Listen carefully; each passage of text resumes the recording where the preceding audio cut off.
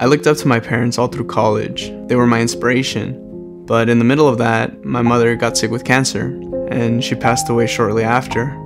So now, having gone through that, my mortality stares me in the face because I realize that our health and well-being can be taken away from us almost in an instant.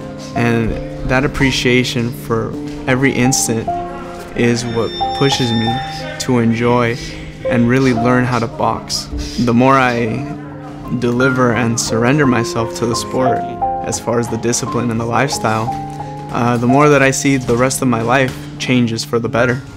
Sure, a lot of times I feel regret at mistakes I've made in the past, or, maybe I started boxing too late.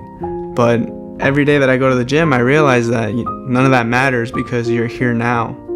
And there's people who, can't even walk on 2 feet right now. Or my mom, when she was dying of cancer, in her worst moments, she asked me to point the fan straight in her face because she couldn't fill her lungs anymore.